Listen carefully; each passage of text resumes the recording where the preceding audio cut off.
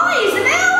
Hi, Miss Nancy. Oh, wow, it's so good to be here with you. Do you know today we're going to talk about medicines. I'm going to give you a little quiz. Are we allowed to take medicines that have our mum and dad's name on it?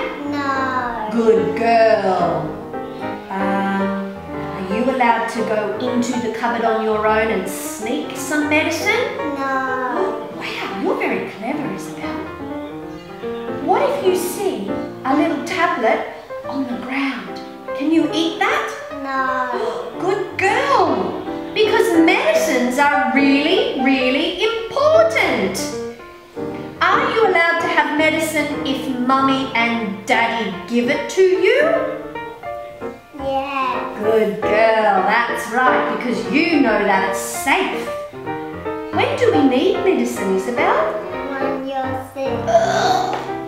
That's right, when you're sick. But sometimes it's good to prevent it and try and not get sick. And to do that, what are some things we can do to keep healthy? We can wash our... Good girl! Can you show me how to wash your hands? Oh, that's very good. Oh, in between the fingers! Good girl, very important. Show me again. Show me how to squirt soap on there.